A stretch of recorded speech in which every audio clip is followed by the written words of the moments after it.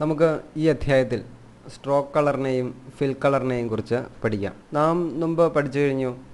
Tool പാലറ്റിൻ്റെ ഏറ്റവും താഴെയുള്ള ഈ ഐക്കണുകളാണ് സ്ട്രോക്ക് കളറിനെയും ഫിൽ കളറിനെയും സൂചിപ്പിക്കുന്നത്. ഇവിടെ ഈ കാണുന്ന റെക്റ്റാങ്കിൾ ഷേപ്പാണ് ഫിൽ കളറിനെ സൂചിപ്പിക്കുന്നത്.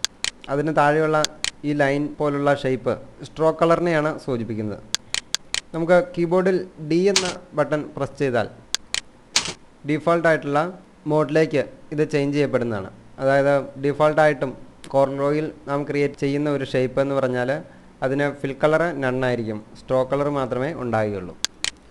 അപ്പോൾ നാം എന്ത് ഒബ്ജക്റ്റ് ക്രിയേറ്റ് ചെയ്താലും ആ രീതിയിലായിരിക്കും ഇവിടെ ക്രിയേറ്റ് ചെയ്യപ്പെടുക. ശ്രദ്ധിക്കുക. ഇനി നമുക്ക് കളേഴ്സിനെ കുറിച്ച് കൂടുതൽ പഠിക്കാം. ഇവിടെ നമുക്ക് കളേഴ്സ് വർക്ക് സ്പേസിൻ്റെ റൈറ്റ് സൈഡിലുള്ള പാലറ്റ്സിൽ കാണാവുന്നതാണ്. ഇവിടെ നമുക്ക് കളർ പാലറ്റ്, സ്വാച്ചസ് പാലറ്റ്, അതേപോലെ തന്നെ നമുക്ക് ഗ്രേഡിയൻ്റ് ആയിട്ട് കളർ അപ്ലൈ ചെയ്യുന്നതിനായിട്ട് ഗ്രേഡിയൻറ്റ് പാലറ്റ് എന്നിവ കാണാവുന്നതാണ്. നമുക്ക് ഇവിടെ കളർ സെലക്ട് ചെയ്യുന്നതിനായിട്ട് ഫിൽ കളറിൻ്റെ ഓപ്ഷൻ ആക്റ്റീവ് ആക്കിയ ശേഷം ഇവിടെ കളർ പാലറ്റിൽ നിന്നും നമുക്ക് ഇഷ്ടമുള്ള കളർ ഇതേ രീതിയിൽ സെലക്ട് ചെയ്യാവുന്നതാണ്. അപ്പോൾ ഇവിടെ ആ കളറ് വരുന്നതാണ്. അതുകൂടാതെ നമുക്ക് ഈ ഓപ്ഷനിൽ ഡബിൾ ക്ലിക്ക് ചെയ്ത് കളർ പിക്കർ വിൻഡോ ഓപ്പൺ ചെയ്ത് ഇവിടെ നമുക്ക് ഈ സ്ലൈഡർ മൂവ് ചെയ്ത് നമുക്ക് ഇഷ്ടമുള്ള കളർ സെലക്ട് ചെയ്യാവുന്നതാണ്. അതുകൂടാതെ നമുക്ക് സ്വാച്ചസ് പാലറ്റിൽ നിന്നും നമുക്ക് ഇഷ്ടമുള്ള കളർ സെലക്ട് ചെയ്യാവുന്നതാണ്. സ്വാച്ചസ് പാലറ്റിൽ ഒരു പ്രത്യേക രീതിയിൽ അറേഞ്ച് ചെയ്ത പലതരത്തിലുള്ള കളറുകൾ നമുക്ക് കാണാവുന്നതാണ്. നമുക്ക് ഒരു പ്രത്യേക കളർ നാം ഇവിടെ നിന്നും മിക്സ് ചെയ്ത് എടുത്തു വന്നിരിക്കട്ടെ. നമുക്ക് ആ കളറ് സ്വാച്ചസ് പാലറ്റിലേക്ക് സ്റ്റോർ ചെയ്യാൻ സാധിക്കുന്നതാണ്. അതിനായിട്ട് ഇവിടെ ന്യൂ സ്വാച്ചസ് എന്ന ഈ ഓപ്ഷനിൽ ക്ലിക്ക് ചെയ്താൽ മതിയാവും. അപ്പോൾ നാം ഇവിടെ ക്രിയേറ്റ് ചെയ്ത ആ കളറ് സ്വാച്ചസ് പാലറ്റിൽ സ്റ്റോർ ചെയ്തതായി കാണാം.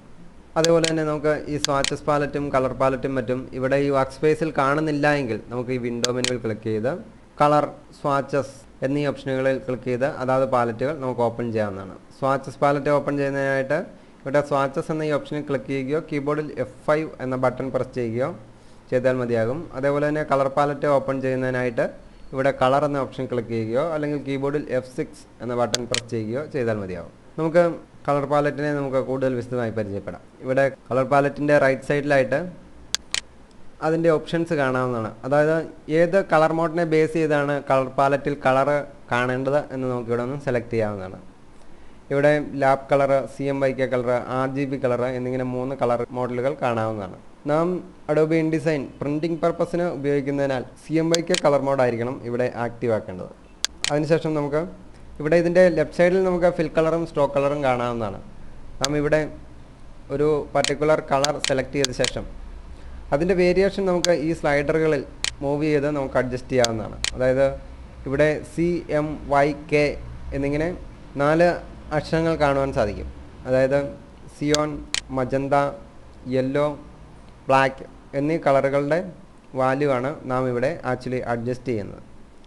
ഇവിടെ C എന്ന ഈ ഓപ്ഷനിലുള്ള സ്ലൈഡറിൽ അഡ്ജസ്റ്റ് ചെയ്താൽ സിയാൻ കളറിൻ്റെ വാല്യൂ ആണ് നാം അഡ്ജസ്റ്റ് ചെയ്യുന്നത്.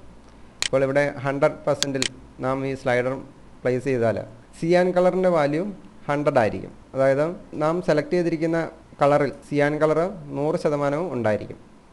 അതേസമയം ഇവിടെ ഈ സ്ലൈഡർ 36ൽ കൊണ്ടുവന്ന് വെച്ചാൽ നാം സെലക്ട് ചെയ്തിരിക്കുന്ന കളറിൽ മജന്തയുടെ വാല്യൂ 36 ആയിരിക്കും. അതായത് ആ കളറിൽ 36% മജന്ത കളർ ഉണ്ടായിരിക്കുകയുള്ളൂ. അതേപോലെ തന്നെ യെല്ലോ കളർ നമുക്കിവിടെ 56ൽ വെച്ചാൽ യെല്ലോ കളറിൻ്റെ 56% ആയിരിക്കും അവിടെ ഉണ്ടാവുക. ഒരു കാര്യം പ്രത്യേകം ശ്രദ്ധിക്കുക. നാം പ്രിൻറ്റിംഗ് പർപ്പസിനായിട്ട് ബ്ലാക്ക് കളറിൽ ലെറ്റർ ടൈപ്പ് ചെയ്യുമ്പോൾ ലെറ്ററിൻ്റെ ഷാർപ്നെസ്സിനായിട്ട് നാം ഇവിടെ ബ്ലാക്ക് കളറിൻ്റെ വാല്യൂ, അതായത് K എന്ന ഐക്കൺ 100%, മറ്റുള്ളവ 0% ആയിരിക്കേണ്ടതാണ്. എങ്കിൽ മാത്രമേ ബ്ലാക്ക് കളർ പൂർണ്ണമായും നല്ല ഷാർപ്പായിട്ട് നമുക്ക് പ്രിൻറ്റിങ്ങിൽ കിട്ടുകയുള്ളൂ. ഇങ്ങനെ നമുക്ക് കളർ പാലറ്റ് ഉപയോഗിച്ച് ഇവിടെ നിന്നും കളർ പിക്ക് ചെയ്ത ശേഷം അതിൻ്റെ വാല്യൂ നമുക്ക് ഇവിടെ അഡ്ജസ്റ്റ് ചെയ്ത് നമുക്ക് ആവശ്യമായ കളർ സെലക്ട് ചെയ്യാവുന്നതാണ്. ഇങ്ങനെ സെലക്ട് ചെയ്ത കളറിനെ പിന്നീട് ഉപയോഗിക്കുന്നതിനായിട്ട് നമുക്ക് വേണമെങ്കിൽ സ്വാച്ചസ് പാലറ്റിലേക്ക് നമുക്ക് സേവ് ചെയ്യാവുന്നതാണ്. അതിനായിട്ട് ഇവിടെ സ്വാച്ചസ് പാലറ്റ് ആക്റ്റീവ് ചെയ്ത ശേഷം ഇവിടെ ന്യൂ എന്ന ഓപ്ഷനിൽ ക്ലിക്ക് ചെയ്താൽ പുതിയ സ്വാച്ച് ആയിട്ട് ഇവിടെ ആഡ് ചെയ്യാവുന്നതാണ്. പിന്നീട് നമുക്ക് എപ്പോൾ വേണമെങ്കിലും ആ സെയിം കളർ വാല്യൂവിലുള്ള കളറ് നമുക്ക് ഏതൊരു ഒബ്ജക്റ്റിനും അപ്ലൈ ചെയ്യാവുന്നതാണ്.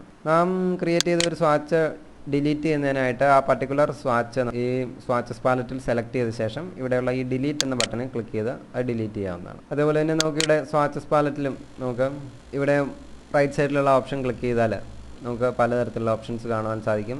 ഇത് നമുക്കിവിടെ അത് ഏത് സൈസിൽ കാണണം എന്ന് നമുക്കിവിടെ ഒന്ന് അഡ്ജസ്റ്റ് ചെയ്യാവുന്നതാണ്. സ്മാൾ സ്വാച്ച്, ലാർജ് സ്വാച്ചസ് എന്നിങ്ങനെ നമുക്ക് അഡ്ജസ്റ്റ് ചെയ്യാവുന്നതാണ്.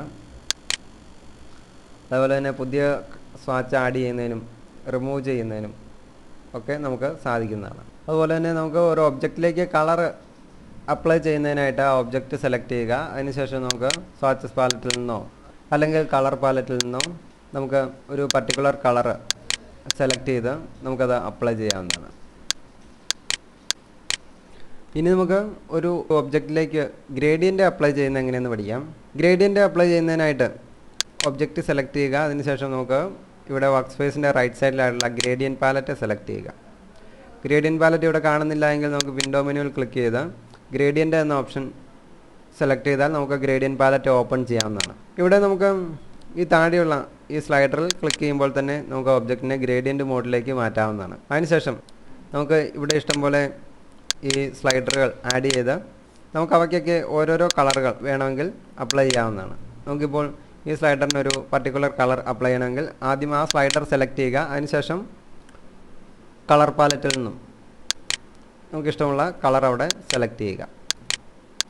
ശ്രദ്ധിക്കുക, നമുക്കിങ്ങനെ ഇഷ്ടമുള്ള കളറ് ഗ്രേഡിയൻ്റ് ആയിട്ട് ഓരോരോ സ്ലൈഡറുകൾ സെലക്ട് ചെയ്ത് അവയ്ക്ക് അപ്ലൈ ചെയ്യാവുന്നതാണ്.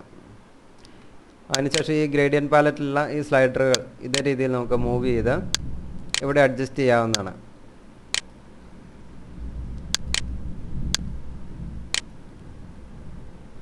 അതേപോലെ തന്നെ നമുക്കിവിടെ ഗ്രേഡിയൻറ്റ് പാലറ്റിൽ ഗ്രേഡിയൻ്റ് 2 ടൈപ്പാണുള്ളത്, ലീനിയർ, റേഡിയൽ എന്നിവ.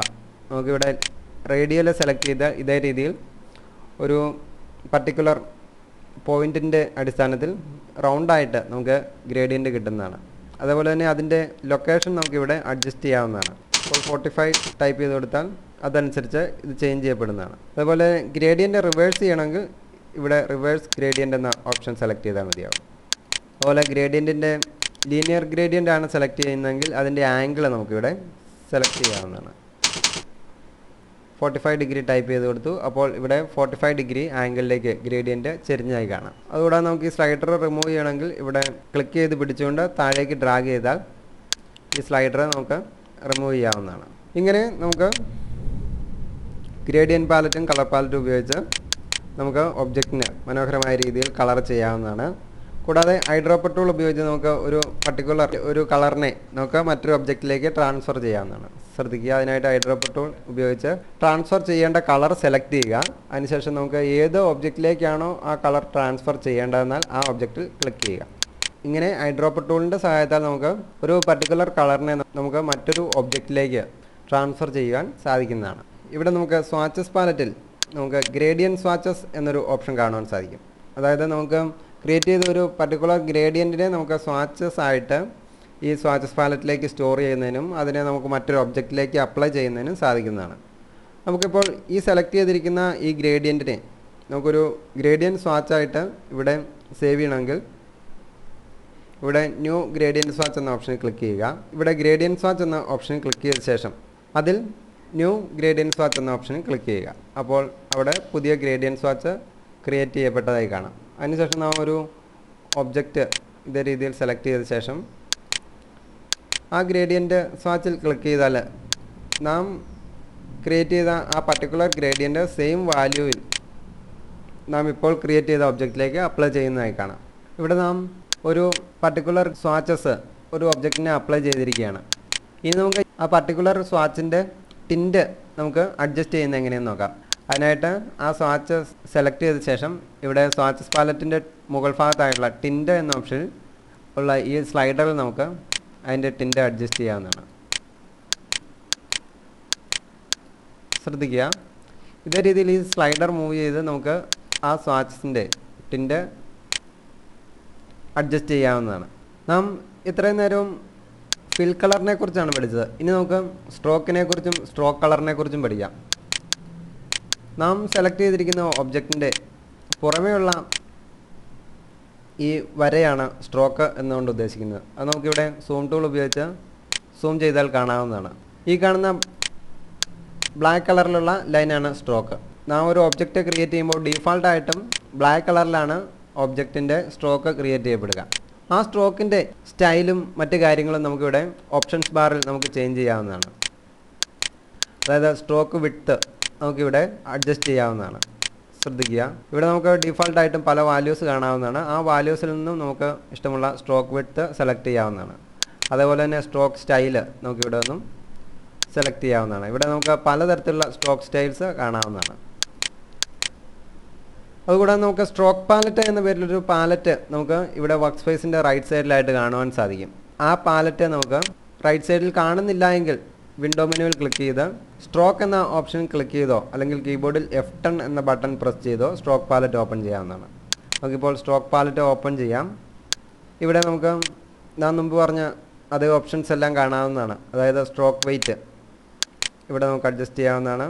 അതുകൂടാതെ തന്നെ സ്ട്രോക്കിനെ അലൈൻ ചെയ്യുന്നതിന് ഫിൽ കളറിൻ്റെ ഉൾഭാഗത്ത് വേണോ, സെൻറ്ററിൽ വേണോ, പുറമേ ആയിട്ട് വേണോ സ്ട്രോക്ക് എന്ന് നമുക്കിവിടെ അലൈൻ സ്ട്രോക്ക് എന്ന ഓപ്ഷനിൽ നിന്നും അഡ്ജസ്റ്റ് ചെയ്യാവുന്നതാണ്. അതുകൂടാതെ സ്ട്രോക്ക് ടൈപ്പ് എന്ന ഓപ്ഷനിൽ നിന്നും നമുക്ക് സ്ട്രോക്ക് ടൈപ്പ് പല തരത്തിലുള്ള സ്ട്രോക്ക് ടൈപ്പ് സെലക്ട് ചെയ്യാവുന്നതാണ്. അതേപോലെ തന്നെ സ്ട്രോക്കിൻ്റെ സ്റ്റാർട്ടിങ് എൻഡിങ്ങും നമുക്കിവിടെ സെലക്ട് ചെയ്യാവുന്നതാണ്. അതേപോലെ തന്നെ നമുക്ക് ഗ്യാപ്പ് കളർ എന്ന ഓപ്ഷനിൽ നിന്നും നമുക്ക് സ്ട്രോക്കിൻ്റെ ഗ്യാപ്പിലുള്ള ഇതേ ടൈപ്പിൽ സ്പോട്ടുകളായിട്ടുള്ള സ്റ്റൈലിലുള്ള സ്ട്രോക്കാണെങ്കിൽ നമുക്ക് ഗ്യാപ്പ് കളറ് അഡ്ജസ്റ്റ് ചെയ്ത് നമുക്ക് ആകർഷകമായ ഡിസൈൻസും മറ്റും ക്രിയേറ്റ് ചെയ്യാൻ സാധിക്കുന്നതാണ്. ശ്രദ്ധിക്കുക, സോളിഡ് എന്നെഴുതിയിരിക്കുന്നതാണ് ഡീഫാൾട്ടിലുള്ള സ്ട്രോക്ക്. അതേപോലെ തന്നെ നമുക്ക് സ്ട്രോക്കിൻ്റെ കളറ് ചേഞ്ച് ചെയ്യുന്നതിനായിട്ട് ഇവിടെ സ്ട്രോക്ക് കളറ് ആക്റ്റീവ് ചെയ്യുക. അതിനുശേഷം നമുക്ക് ഇവിടെ നിന്നും കളർ പാലറ്റ് ആക്റ്റീവ് ചെയ്ത് നമുക്കിഷ്ടമുള്ള കളറ് പിക്ക് ചെയ്താൽ സ്ട്രോക്കിന് ആയിരിക്കും അപ്ലൈ ആകുന്നത്. നമുക്ക് സ്ട്രോക്കിനാണോ ഫില്ലിനാണോ കളറ് ചേഞ്ച് ചെയ്യേണ്ടതെന്നാൽ അതനുസരിച്ച് ഇവിടെ നാം ആക്റ്റീവ് ആക്കേണ്ടതാണ്. ഇങ്ങനെ നമുക്ക് സ്ട്രോക്കിന് പലതരത്തിലുള്ള സ്റ്റൈൽസും അതേപോലെ തന്നെ വിവിധ കളറുകളും അപ്ലൈ ചെയ്യാവുന്നതാണ്. അതുകൂടാതെ നമുക്ക് നാം മുമ്പ് പഠിച്ചു കഴിഞ്ഞു, ഈ ഡയറക്റ്റ് സെലക്ഷൻ ടൂൾ ഉപയോഗിച്ച് നമുക്ക് ഈ സ്ട്രോക്കിനെ പല രീതിയിൽ റീഅറേഞ്ച് ചെയ്യാവുന്നതാണ്. അതുകൂടാതെ നമുക്ക് ആഡ് ആങ്കർ പോയിന്റ് ടൂൾ ഉപയോഗിച്ച് ഇവിടെ പോയിൻറ്റ്സ് ആഡ് ചെയ്തും മറ്റുമായിട്ട് നമുക്ക് ഇതേ രീതിയിൽ സ്ട്രോക്കിനെ മോഡിഫൈ ചെയ്ത് ആകർഷകങ്ങളായ ഷേപ്സ് ക്രിയേറ്റ് ചെയ്യുന്നതിനും സാധിക്കുന്നതാണ്.